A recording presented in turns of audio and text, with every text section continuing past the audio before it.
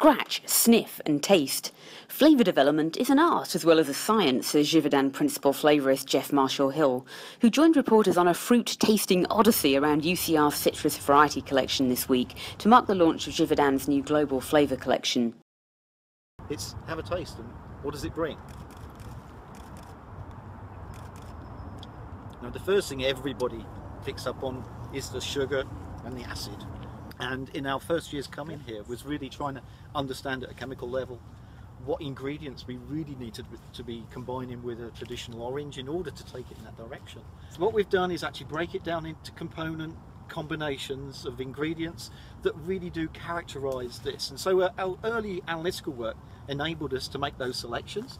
And now what we do is on the mini vas in real time, rebalance that to give us a unique aspect on how we can take that traditional orange that is commercially available for us and twist it in this direction.